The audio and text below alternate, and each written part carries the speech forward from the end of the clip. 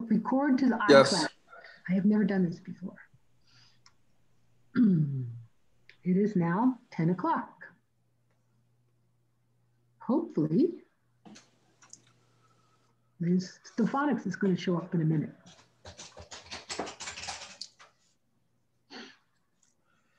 Is there? Do you have a number for her office? Laura called her. Laura called her so she could, if she doesn't. I gave her Meg's number if she was having any difficulty with the internet or with the Zoom call. Good. Do you have your phone handy, Meg? Right there. Thank you. The only person who called me was Move On. Do we have a more informal agenda or priorities of the dozens of bills we might discuss? Yes, that's what we discussed at our strategy meeting. She supports all of them. Cool. So we're going to zip through them quickly, and we're going to get her to discuss a couple that she's introducing. Laura, do I have the right word? Is she introducing the bills? Sponsoring. Sponsoring. Thank you. I couldn't think what the word was. She's sponsoring the ETA and the community solar. Cool. Good question. Now I get twitchy. Well, it's only 2 minutes after the hour. Give her a break. I know, but I still get twitchy. If she's not here in 2 or 3 days, I think we need to call this off. 2 or 3 days. You're a more patient human than I am, Diane.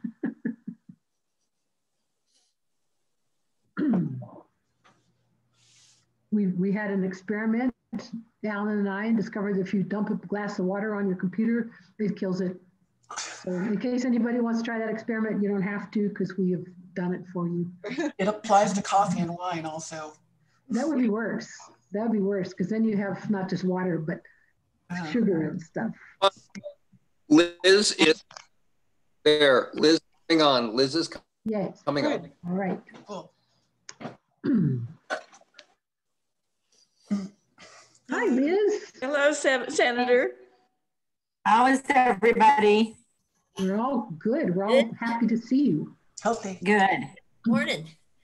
Morning. Good morning. I'm Meg. I'm going to run the meeting. Okay. We're all going to briefly introduce ourselves, like 20 seconds worth of introducing ourselves, and then we're going to move along. I'm Meg Meltz. I've been a member of Retake Our Democracy almost since it started, and I'm delighted to see you. Alan, want to speak for 20 seconds? Yeah, I'm Alan Sindelar. I live outside of Madrid, and I've been a member of Retake for a number of years. That's all. Thank you. Beth, would you like to speak? Hi, Liz. I'm Beth and Bob Detweiler from Oshara Village. Good to see you. Hey. Great. Karen? Hey, I'm from Cerrillos, a retired lawyer, and living here permanently now for about 3 years. And coming from Oregon, I just want to say I really appreciate your work on end-of-life issues, because I know how well it works up there, and thank you for that. Good. Laura? I'm Laura Rydell, and I'm from Santa Fe. I've been a member of Retake Our Democracy and Think New Mexico. Terrific. Nice to meet you, Liz. Thank you. Diane? I'm Diane Martin. I lived in Alto, New Mexico, or north of the rich part, for 10 years. I've been visiting for 30 years. My great-grandmother came from Tres Piedras. I've been a voter for Liz and contributed a little bit to her campaigns and stuff. And I've been very lucky to meet you both in Ruidoso and in Senate meeting chambers. Thank you for joining us. Thank you. Great. Jude? I'm Jude Anderson. I live in Rancho Viejo in Santa Fe, and been here for 4 years, retired from the Olympic Peninsula in Washington. And I too want to thank you for your work in the proposed end-of-life options legislation.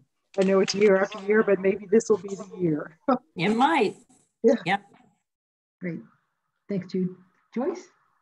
Hi, Liz. I'm Joyce Victor. I live in El Dorado, and I think that's all I'll say right now. I have been kind of on the fringes of Retake Our Democracy with occasional strong interest in certain things and great respect for this organization. Thank you, Joyce. Sunflower? Sunflower, can you hear me? Hi, I'm Sunflower. I also have a legal name. Can you hear me? Yes. I don't know if you can hear me. Oops. Oops, that didn't come over. I couldn't hear you. I'm not muted. Sunflower, where are you from?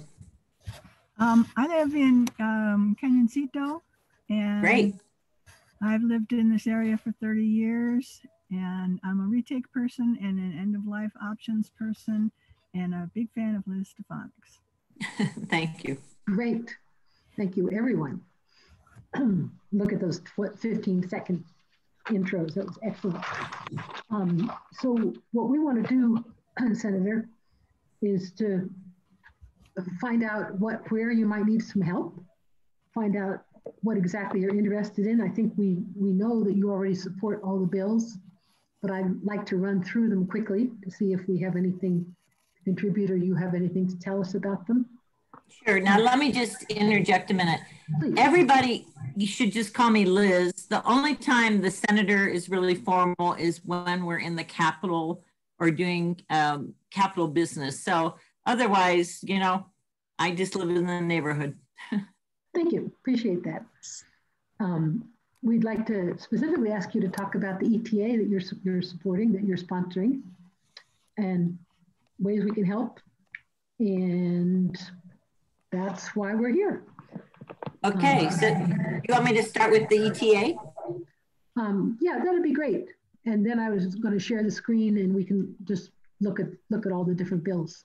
Maybe okay, so I'm going to share it right away. Actually, there are three reasons or three purposes of amending the Energy Transition Act, and I want to let everyone know we are not touching the goals, the renewable energy goals. We're not touching those. We support those. We really want those to be successful. We are not touching the securitization, and we are not touching the funds that have been set up to retrain those people who are going to be losing jobs. What we are doing is we're giving the PRC, the Public Regulation Commission, their authority back to regulate and to determine fees and rates. Secondly, we're taking away the 100% burden that was placed on ratepayers.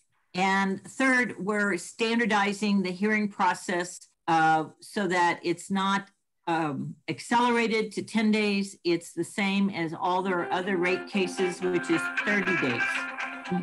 Sorry, let me turn this off.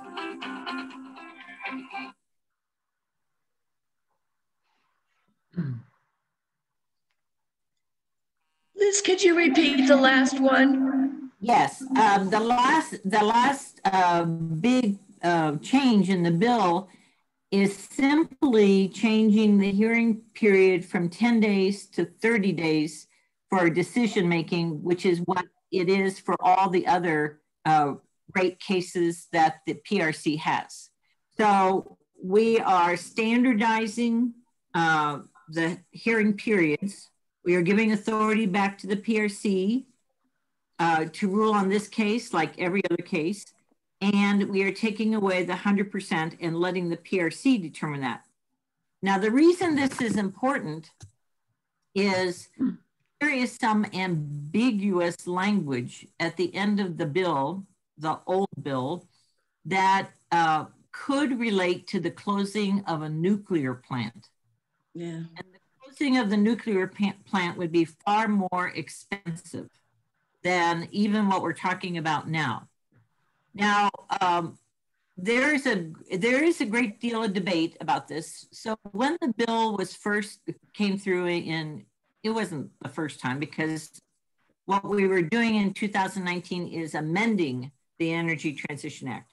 But several legislators were not comfortable with the way this played out. And some of us went, wait a minute, 100% burden on the ratepayers? That was my biggest issue. First one. Mm-hmm. This was, why are we taking away the authority from the PRC? Now, for those of you who have lived here a long time, you probably know that I ran for the PRC when it was first created, when we combined the Corporation Commission and the Public Utilities Commission. My real interest at the time was healthcare, and the health insurance was under that. And so I said, okay, I'm gonna be a consumer advocate if I run for this. So that was many years ago. And anyway, I believe the PRC, their elected body, they should have their authority. The other issue that I think many of us had was, we don't usually bail out an energy company, a utility company. Mm-hmm. And we all kind of looked at each other, Republicans and Democrats, and went, is this really what we want to do? Now, I think that what happened, and I was not on the inside, I think that what happened is the groups that worked really hard on this, getting it passed, that was their compromise with the utility company in order to get the renewable energy goals set in statute. So as we go forward with this bill, we cannot let anybody touch those renewable energy goals. We only, we're being very limited, but when you introduce a bill, you are open to lots of amendments. And what we as sponsors have to stress to everybody is, we're not doing this to change the bill. We're really doing this to protect the ratepayers. So that's the reason I'm involved with this. I was going to be the main sponsor, but it is assumed until it doesn't happen that I'll be the chair of the Senate Conservation Committee. So in some ways, I will have more control over running the hearing on this bill as the chair of the committee versus presenting the bill. The other issue is that Bill Tallman and I were going to do this together, and he still is on the bill. And then we have a couple of attorneys in the Senate and a couple of attorneys from outside groups who want to argue about this. So I engaged the help of Antoinette Cedillo Lopez, who's in the Senate, and she is a retired law school professor. And she is one of the best in standing up to legal arguments. And in fact, we're going to be, the three of us are doing a presentation to an Albuquerque Unitarian Fellowship group this Sunday on the same topic. So anyway, that's that bill. And so do you want to take questions after each bill, or you want to keep going?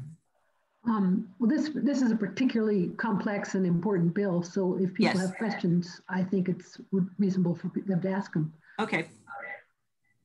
People are muted, so, and I can't see everybody right now. Laura? Liz, what are the objections to this bill? Well, the objections, number one,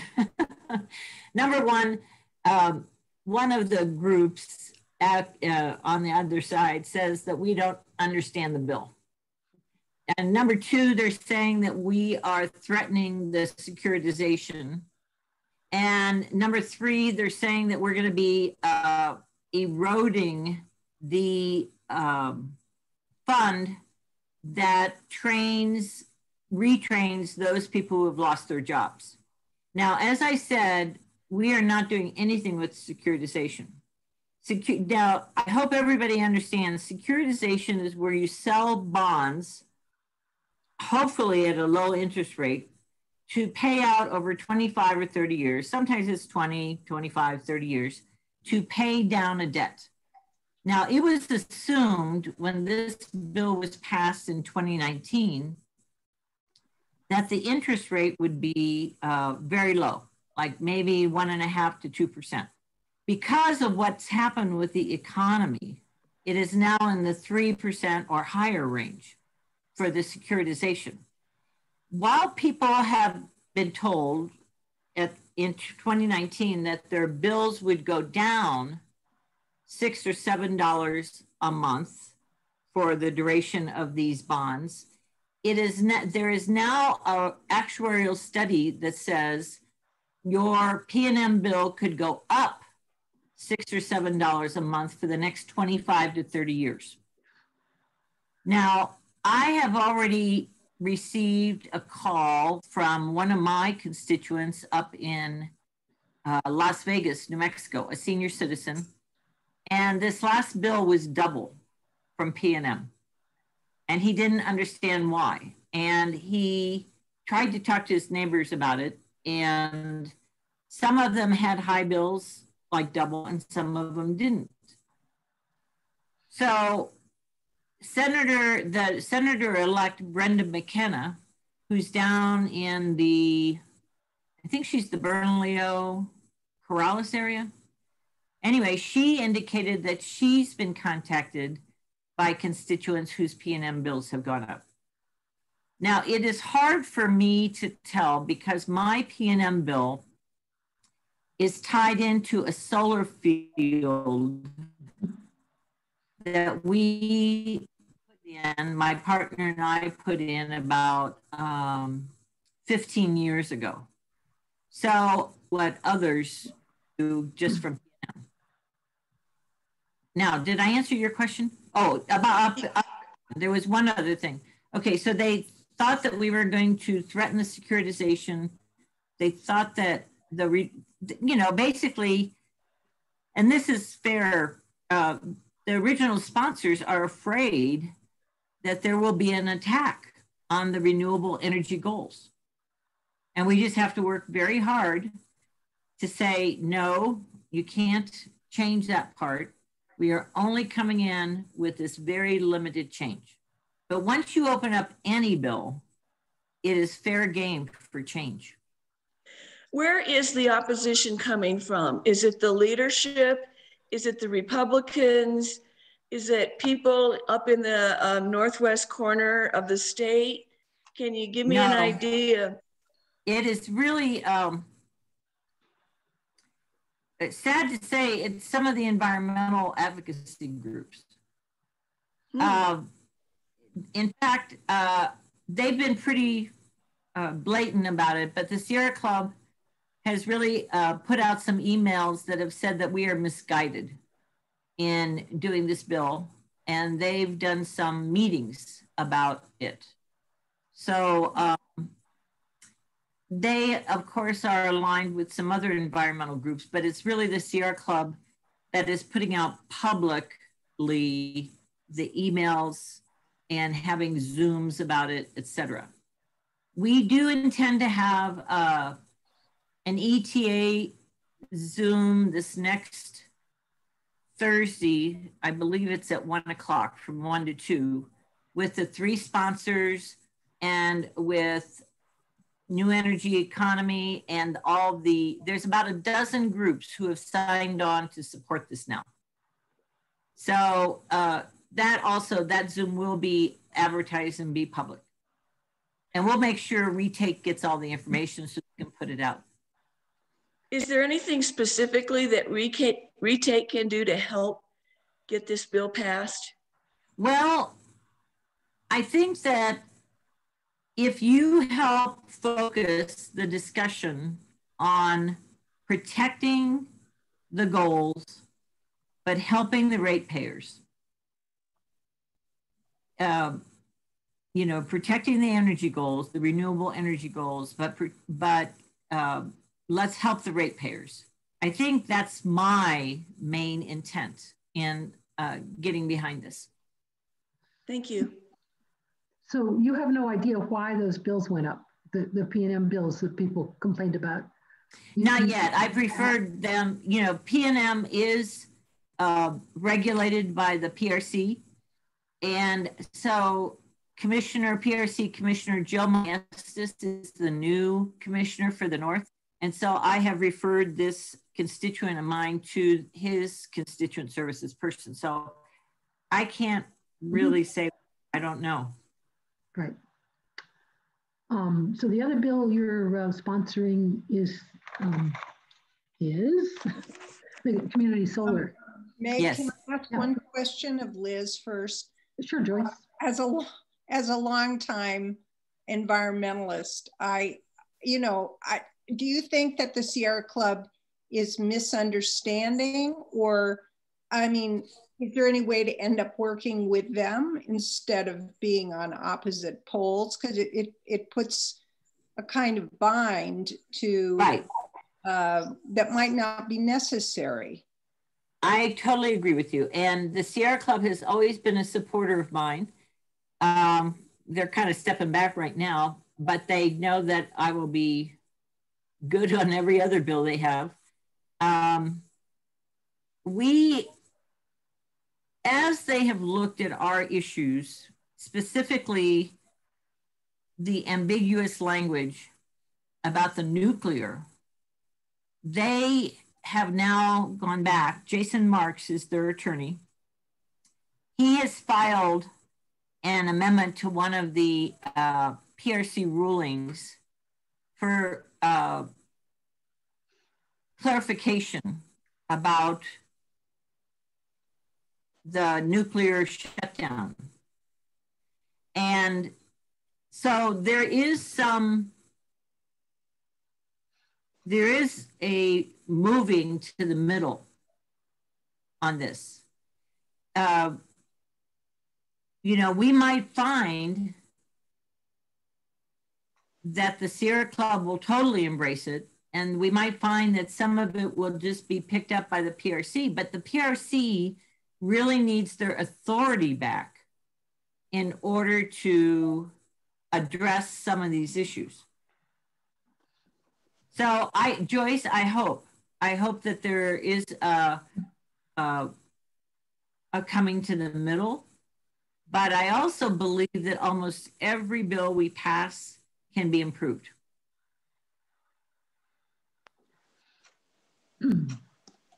Thanks, that's all cheering to hear.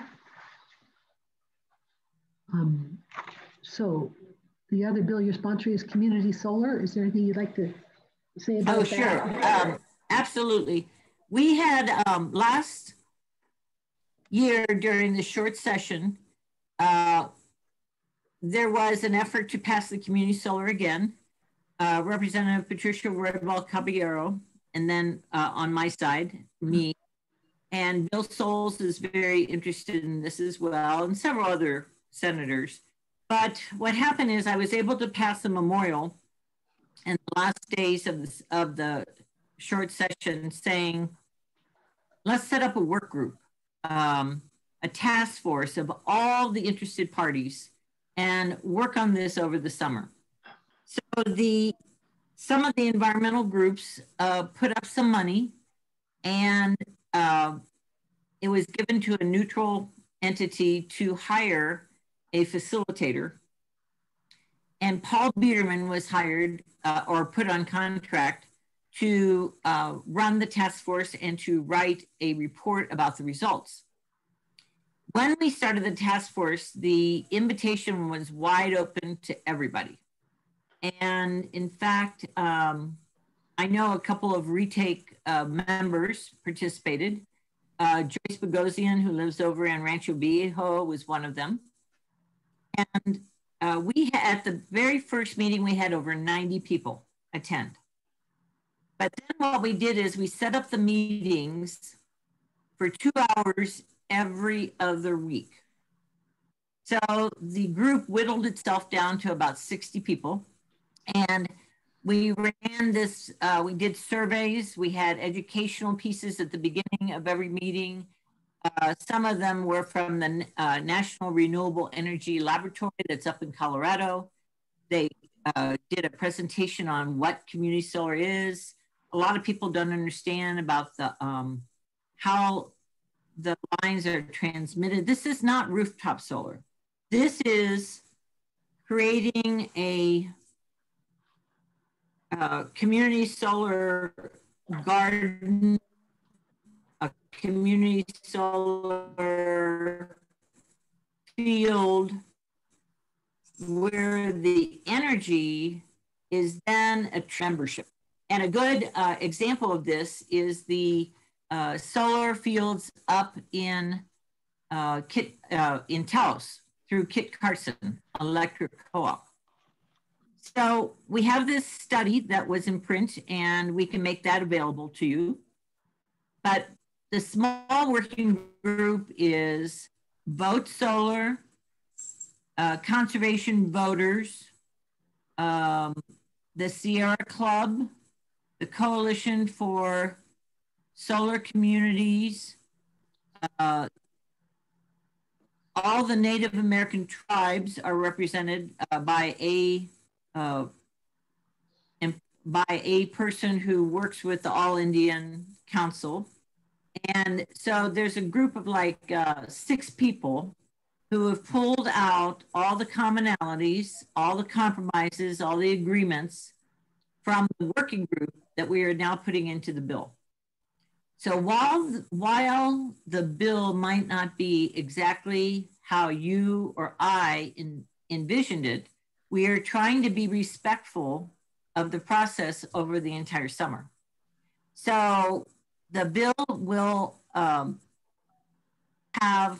the support, or at least neutrality from the electric co-ops, because we allowed them to opt in. We don't think the IOUs, the investor-owned utilities, will ever get on board, because what it's really doing is allowing smaller groups to organize their energy, and they would rather control that.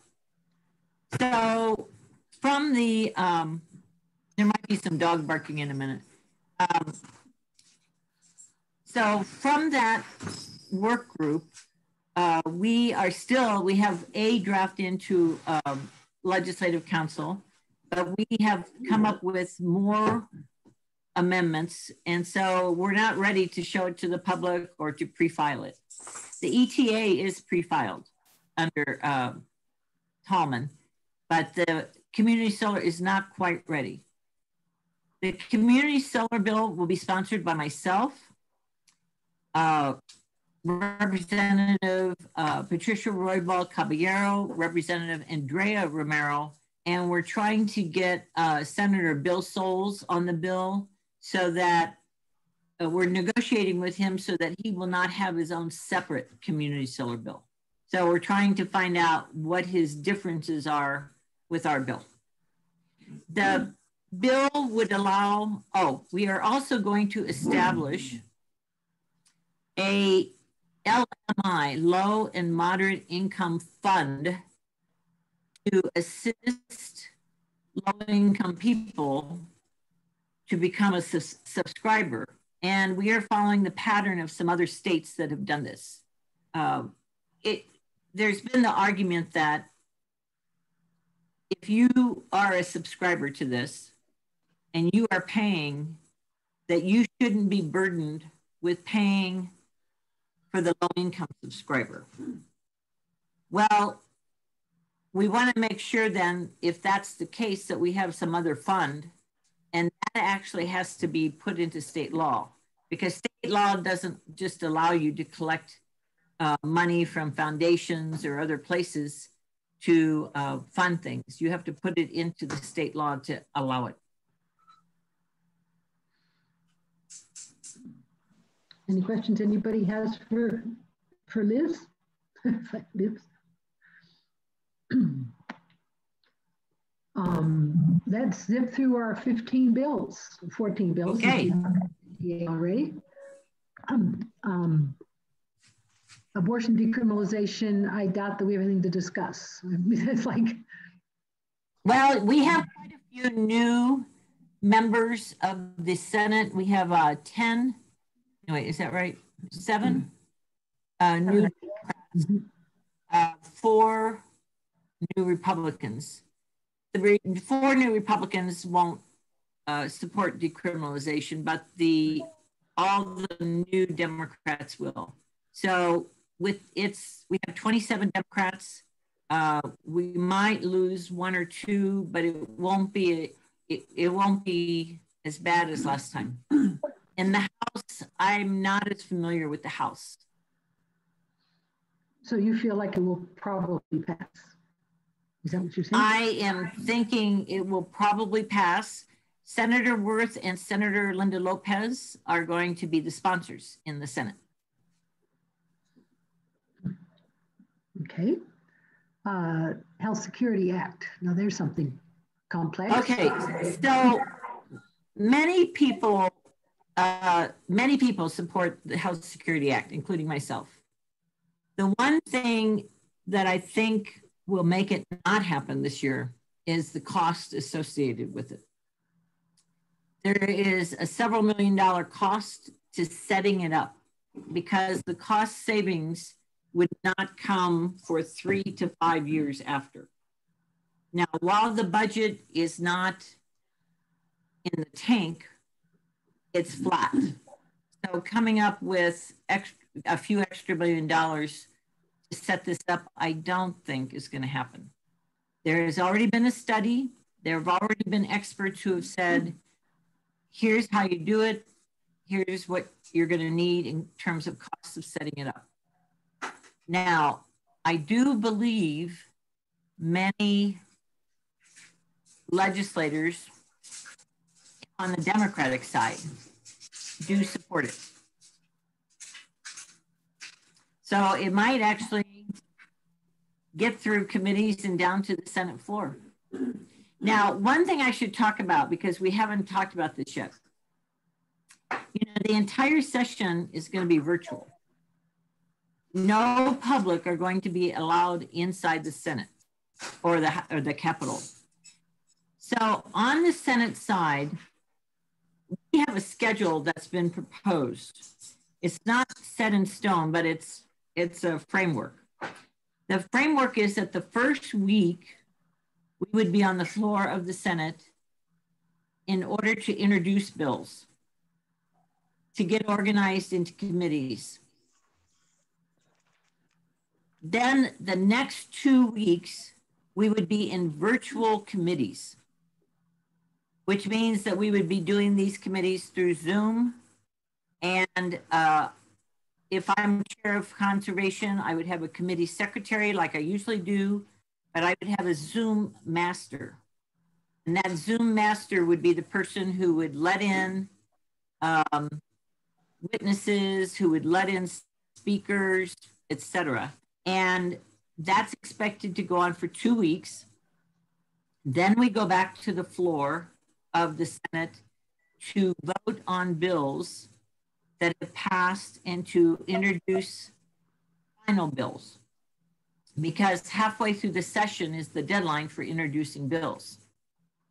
So 1 week on the floor, 2 weeks in virtual committees, 1 week back on the floor, and then back to committees, and then towards the end of the 60 days back on the floor. So that's the Senate's proposed schedule right now. So you asked the question, I'm sorry, do you remember the question? which took me to this dialogue. Let's see. Sorry. Okay, about the abortion.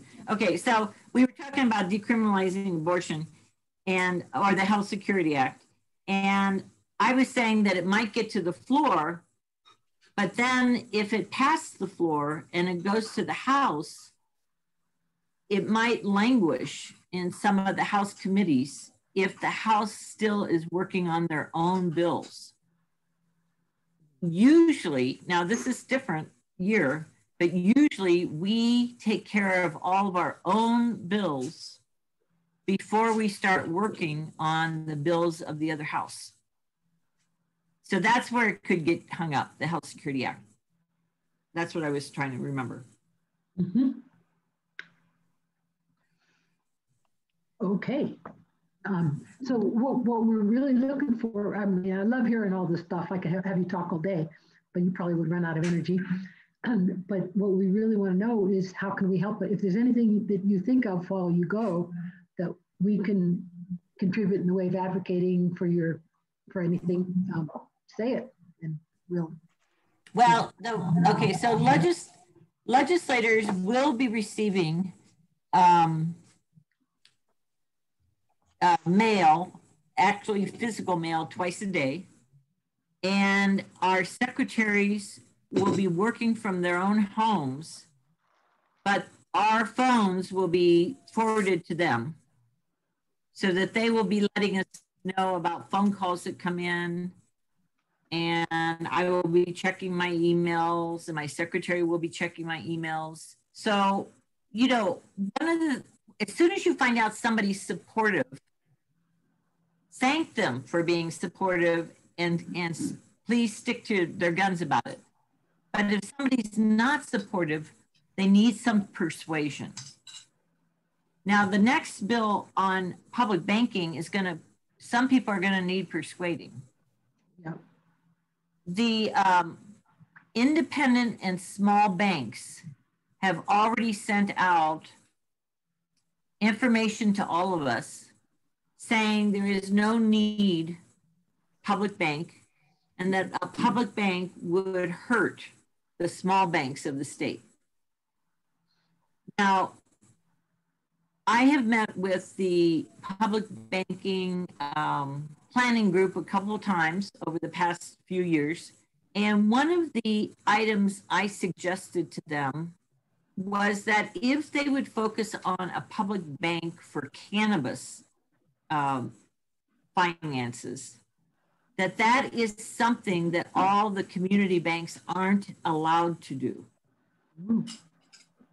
And so I and a few other legislators have brought this up. I don't know what the group is planning to do. When I get negative stuff about public banking, I just pass it on to the planning group so that they know what's being talked about. Okay. So I think I think you're going to see a divided Democratic caucus on public banking.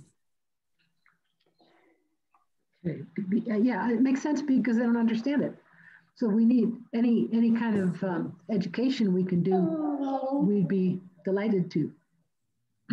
Well, it's also about how do you reassure a business entity in the state that they're going to be protected and that they won't have funds taken away from it.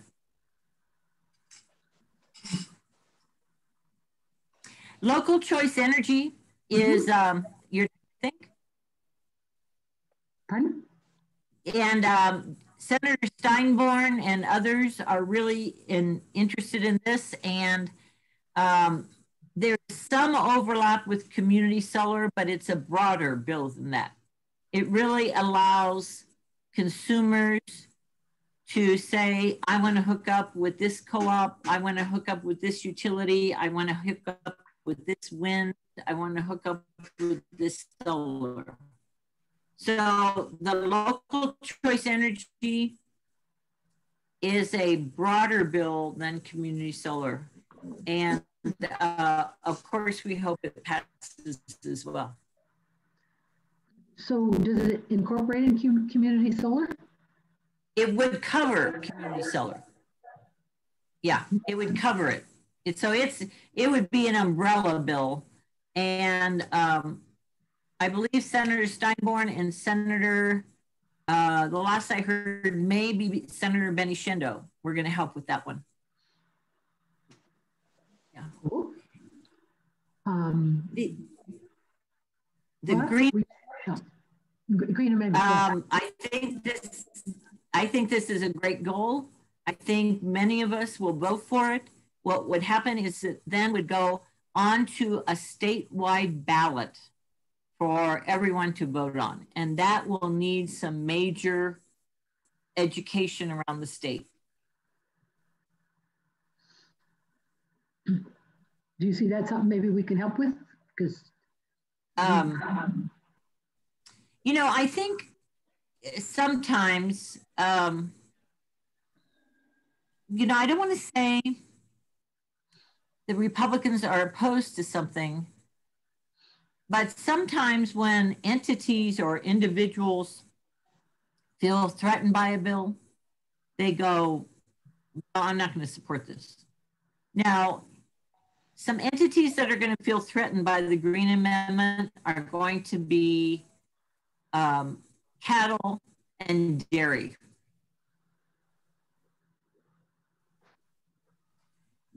I believe we have very responsible ranchers and farmers in our state, and they're going through really difficult times with the drought. And I think that they are trying to do their best, but I think that they're going to see the Green Amendment as something that is maybe attacking them. Mm-hmm.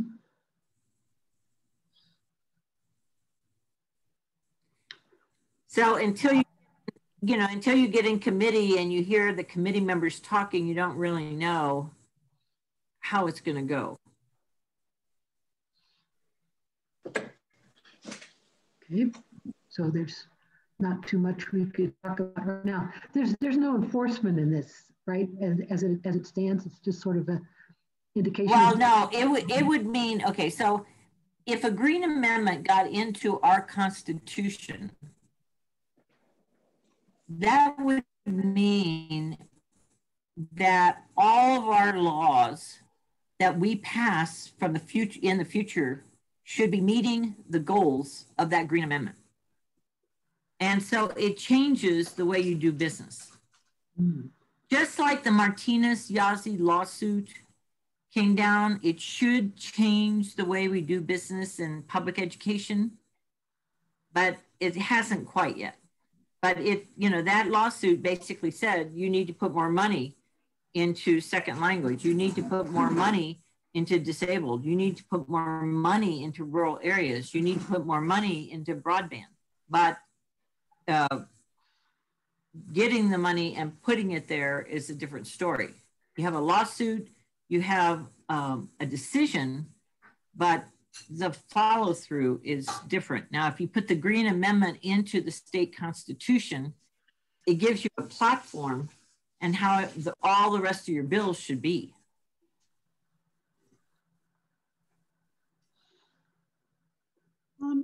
Hi, this is Merle Lefkoff. Can I say something?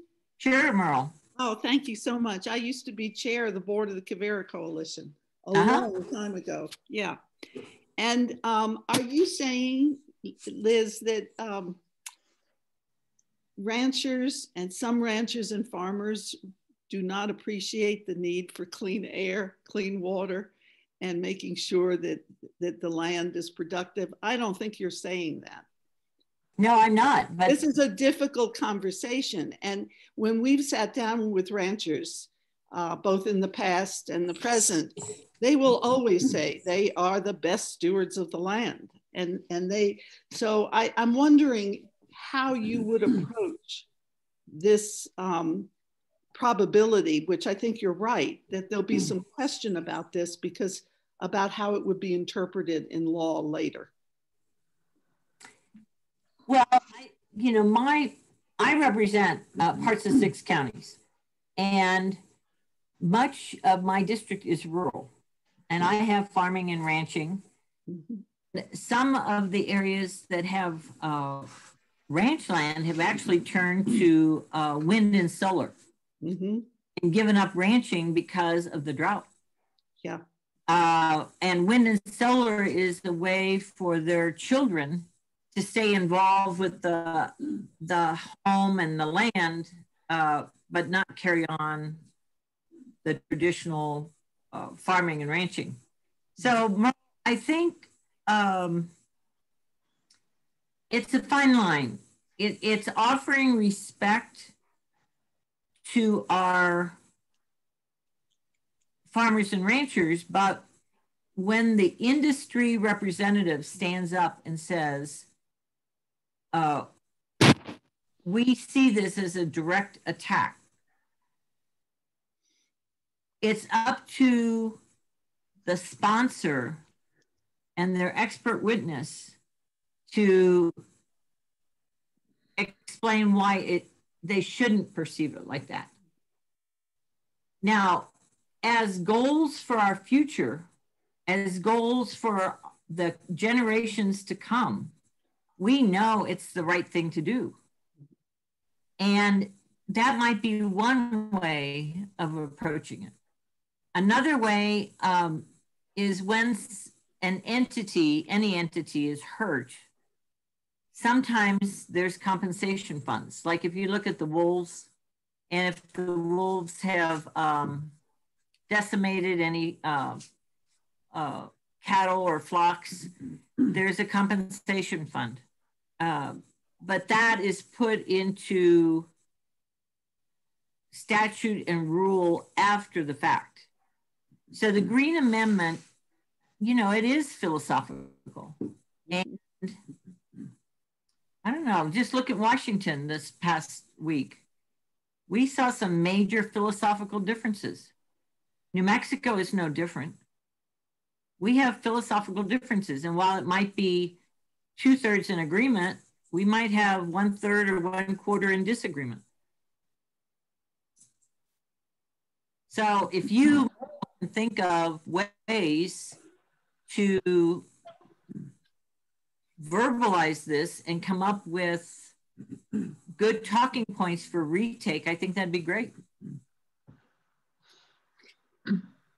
Okay, thank you so much. I really appreciate this. You know, I'm a recovering mediator.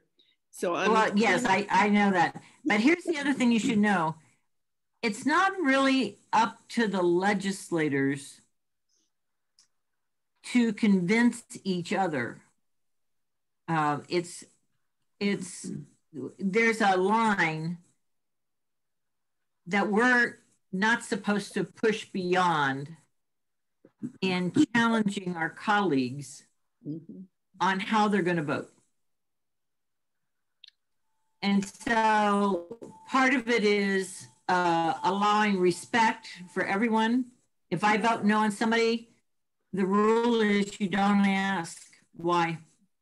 And I'm not saying from you, I'm saying from other legislators. Right.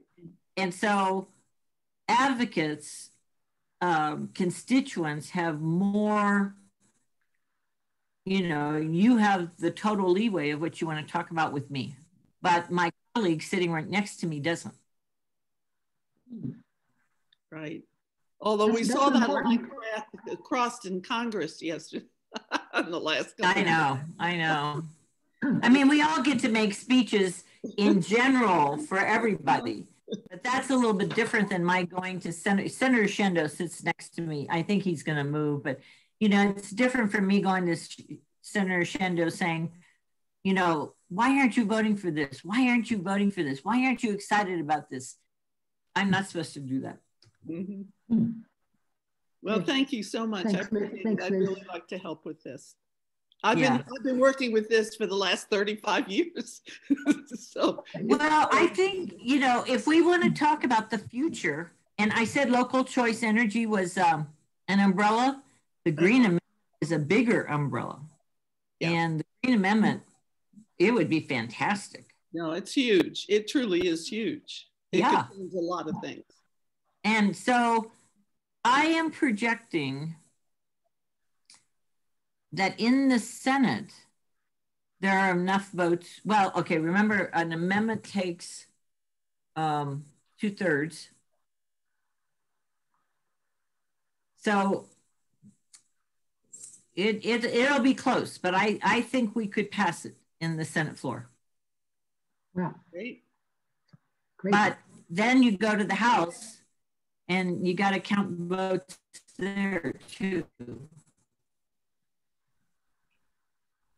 And an amendment doesn't have to go to the governor. It's just about the votes on the House floor and the Senate floor. Oh, it doesn't have to go to the governor. That's right. Cool. I'm going to move us along if that's all right. Sure. The permanent fund for early childhood. That will pass. That will pass. I think the only debate will be the percentage. Mm-hmm. It's a 0.5% of 1%, whether it's 1% of the interest. Or 0.75%. Yeah, I mean, all of that's the debate. Cool. Comprehensive tax and rev reform. I don't know if that's even, yeah. Oh, wow. Some people will have bills about this. This seems to be talked about all the time. And it should happen. In my mind, we should put the progressive tax structure back in place, which means that those people with higher incomes pay more than the people with lower incomes. We changed that under Governor Bill Richardson. I think we need to put it back. Whether or not we do comprehensive tax reform, I will tell you, I should back up. Let me make a couple big statements. You know, the virus and the economy are going to be the main focus of this session. The virus and the economy. And if we can't come up with enough ideas to get our economy, all our businesses back up and running, we are going to be in a sad way for many years, the state. We already have a high level of poverty. We have businesses permanently shutting down. We have people permanently out of work, not just temporarily. So those two issues, and I think all these environmental issues are very important, but those two we've been told, and over again in our caucuses and in all our discussions with our, big groups of people, those are the concerns. When are kids getting back to school? When are we going to open our businesses? When are we going to get our vaccines? So those two issues really kind of override. I think we still have time to do a lot of good work, like the Green Amendment and some others. But I just keep in mind that the people of the state want us to fix things. Sometimes we're not good at fixing. Sometimes we are. Thanks for saying that, because I hadn't thought about that, and it's incredibly important. Yeah, exactly. Now, the working families tax credit, definitely, that would help the economy. That would help all our low-income people. So do you think it has a good chance of passing? I think so, yeah. The oil and gas bond increase, I think that there is considerable support for that. That might need,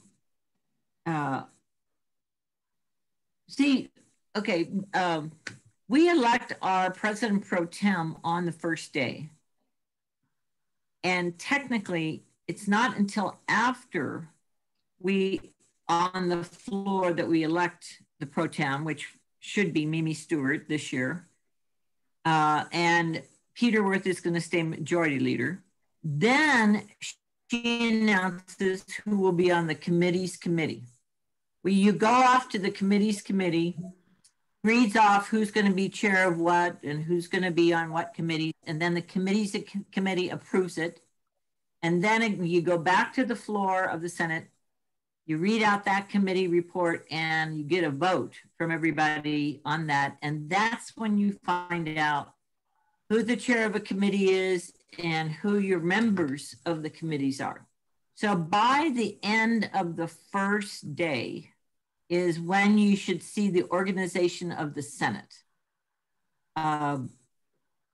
We have 4 empty chairs of committees in the Senate. So probably, Meg, you or somebody from Retake should be watching the Zoom all day on that first day just to find out what happens. I don't think that, you know, that 4 new chairs, and one of the new chairs is going to be finance. And that's a big deal. Because a lot of our bills have to go through finance for fiscal impact. So I believe in that oil and gas bond increase has support in Senate Conservation. The Water Governance Reform Act has support, and you know, I support all of these bills that are on here. So just to let you all know, the paid sick leave, I haven't seen the actual language, but I think that the idea of phasing in, just like we phased in the minimum wage, is important, because right now we have businesses that aren't even open. We have businesses that are going bankrupt. And to say you now need to do paid leave, that makes sense for the employee, but is there even going to be a business left? So there needs to be some consideration. The small loan interest rate cap reduction, that's our payday loans, reducing the interest. I talked about energy transition. Marijuana legalization. Okay, I think that there's enough support to pass it. I think the devil is in the details. I think that there's all kinds of issues. Whether or not it will be limited in terms of producers and sellers, whether there will be a local option so that cities, towns, and counties can say, we're not going to be involved.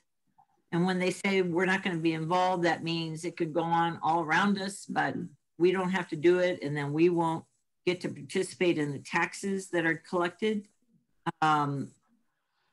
The whole issue of raising inequality, the number of plants, the number of, as I mentioned already, producers. So I think it's going to pass, but the devil's in the details. And so if we have several marijuana bills, which I have already heard we're going to,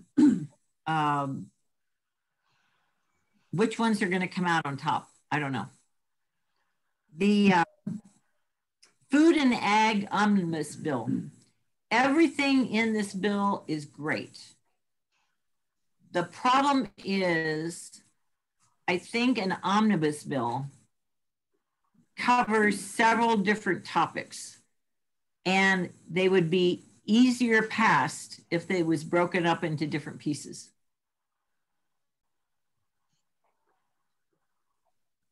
It has to do with supporting farmers, ranchers, ag producers.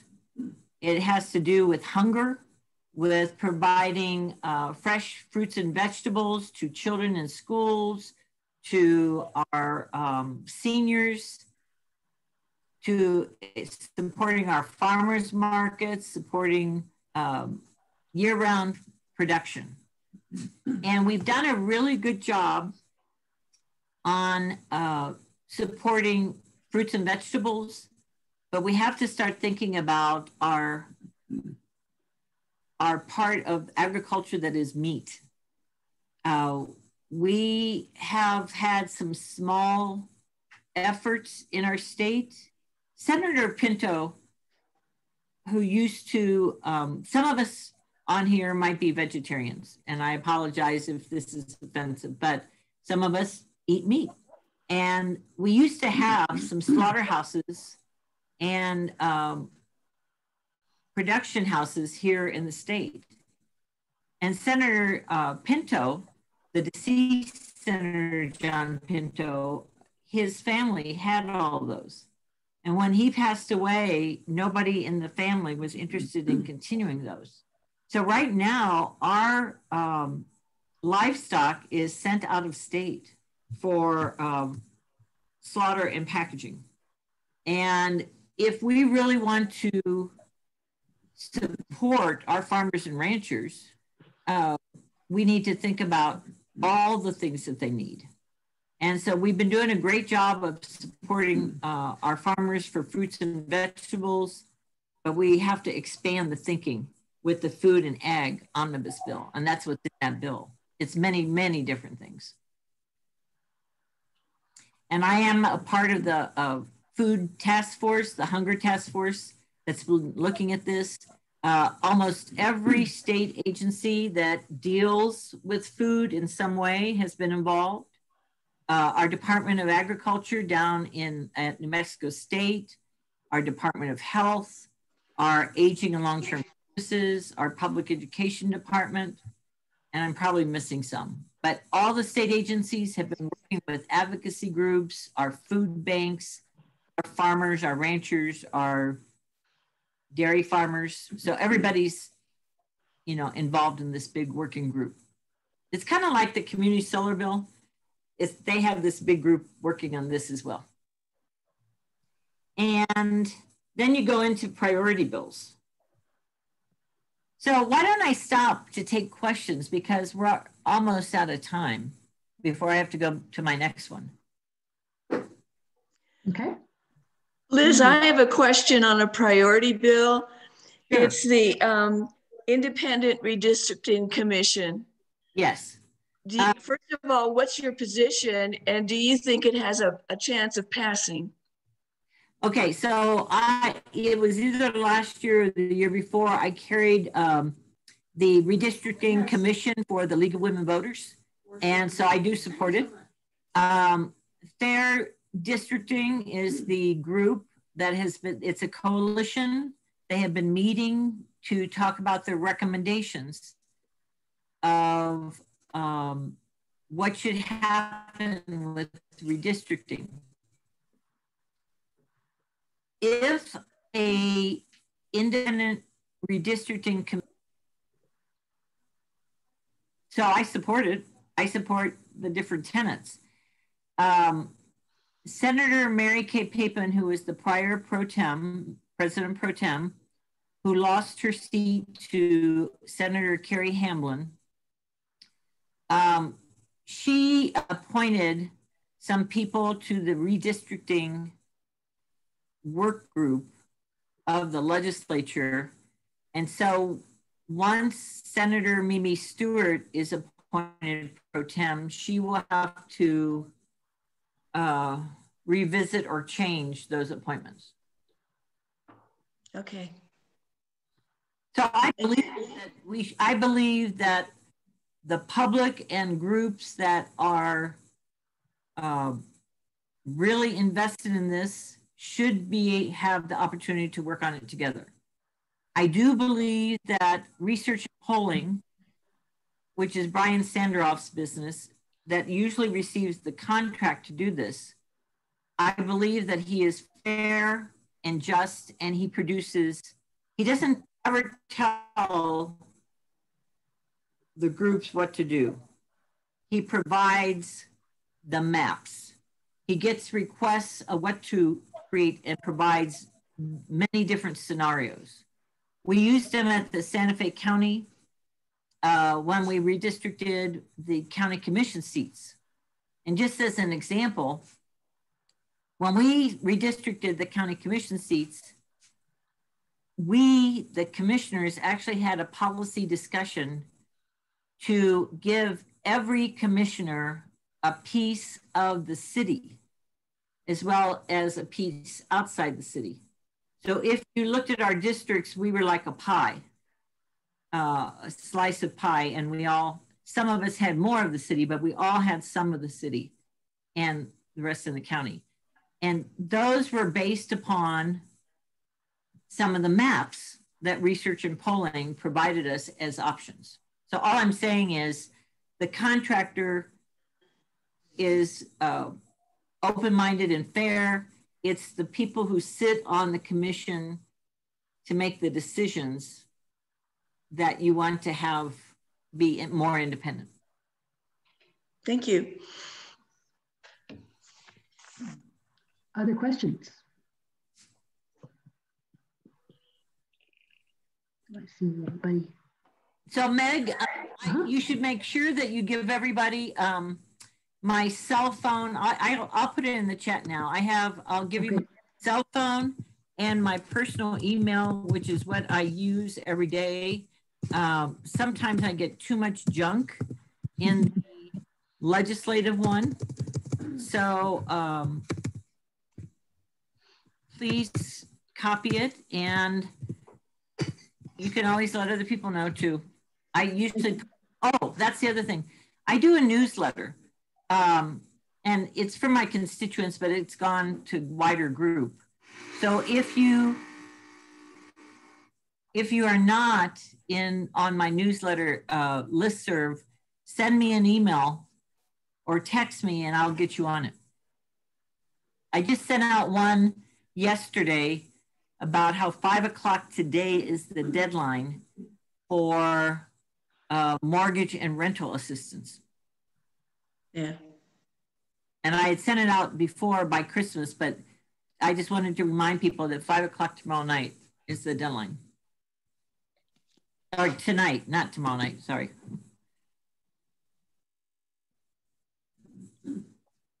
Yes, Joyce. Liz, I just want to tell you how much I appreciate the enormous intelligence and experience and breadth of understanding that you bring.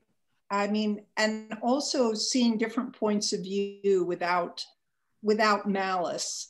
It's a very, I'm very, very, I really appreciate your time today, and I also really appreciate who you are and the personhood and maturity you bring to the work that you're doing.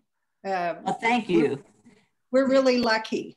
Yeah. Well, I should tell you, when I was first in the Senate in the 90s, I was only 42, 43 years old. And one of my constituents up in San Miguel County told me a couple years ago, he said, when you were in the Senate before, you didn't know anything. You're right, I didn't. Thank you very much, Joyce. I appreciate that.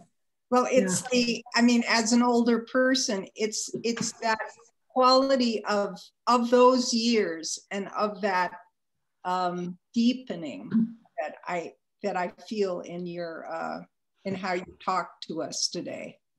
Thank you. And I do want to encourage the next generation though.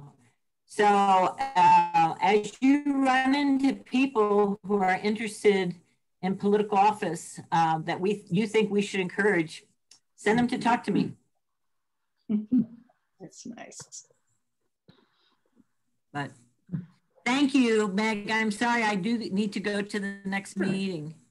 Oh, I so appreciate all the time you give us. And it's been so interesting. Like I say, I could keep you here all day, but I don't get to.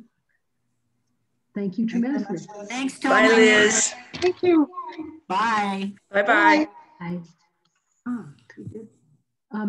If people want to stay on and discuss any of this, I'm game. If you don't, that's fine too. Most people have left. You know, I just, I found her statement very powerful about, you know, the reality is that the legislature will need to focus on the virus and the economy and what that may mean for this year, even though there's a lot of proposed legislation that speaks to our hearts, you know, realistically, what might happen given the current crises. You know, also, I wish somebody would take up the issue of the influence of the alt-right white supremacist groups in New Mexico, which is, they are becoming more emboldened. And I don't know how that gets addressed at the legislative issue, but it's like a crisis happening right in front of our face. And what can we do about it? And what can our leaders do about it here in New Mexico? That's an excellent question. Maybe we can write to her and ask her, because I just can't believe that anybody can get away with all the lies. I mean, how come when that is not illegal? I'm pretty sure it used to be illegal and now it's not. What happened? is there something we can do to make people accountable for lies?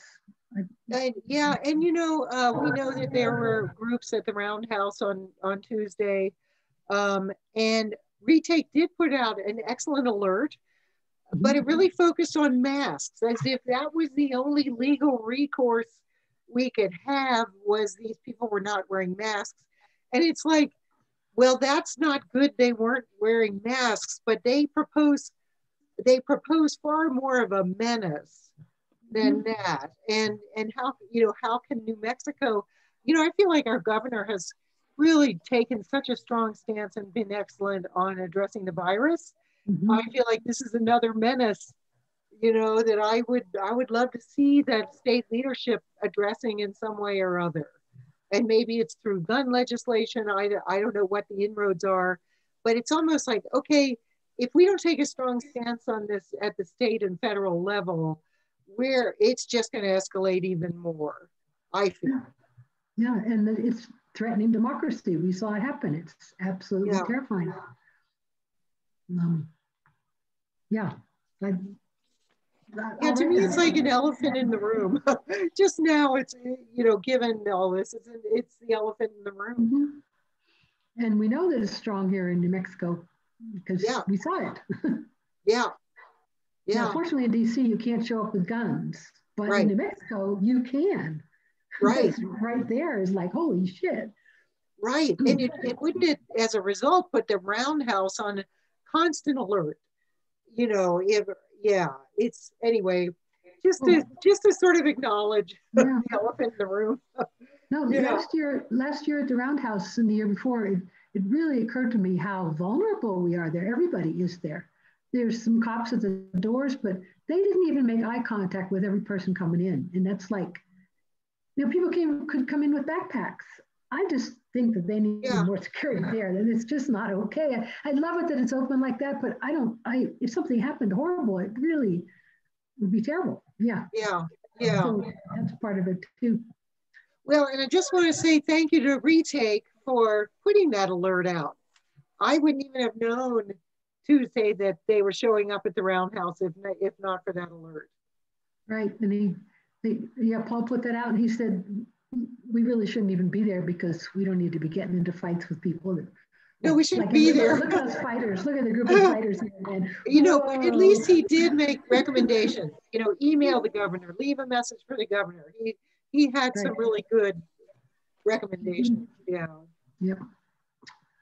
Thanks, everyone. Okay. Thank you. Thank you. Thanks a lot.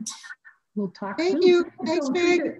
3:30 today, there's a meeting with Paul and we'll present some of this. Oh, good. Thank you. Thank you very much. Bye, guys. Bye. Bye-bye. Thanks, Alan.